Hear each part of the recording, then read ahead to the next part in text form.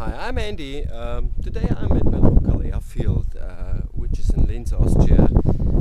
I want to show you slightly changes we did with the transponder system for the FPV Race Tracker, because we faced some problems, or the transponder system was not reliable enough as we have expected. So I will show you what we did right now. So maybe you know the old transponder. This golden lens is the infrared lens. What we did is we changed it to a much more bigger one. Another advantage is that now we can run the transponder on 5 volts, so you can easily plug in the transponder to your flight controller, or if you want, to the receiver of your remote control. This is a big advantage because it's easy to plug in and everywhere available.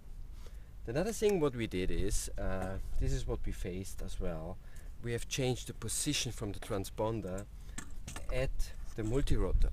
So previously we have placed the transponder on the bottom plate like that one. The problem with that is, if you do that, the multirotor comes always in a different angle, and this is pretty hard to catch for the system. So with the new transponder, we place the transponder on the side like that one over there.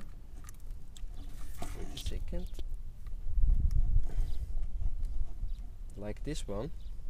So then it doesn't matter in which angle the multirotor is crossing the start-finish line.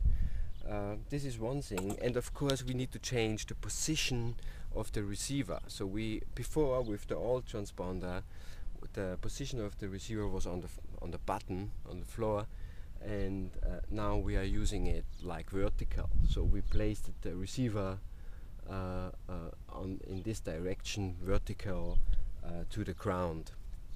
So both things needs to be tested out and see if it works. So I will, during the next day, I will do some videos, try it out, fly very fast, different angles, low, high, and the distance I will try out. Thank you as well to Craig, who was helping me a lot with the hardware stuff, and let's see how it works. So I will post a video, and thank you for watching.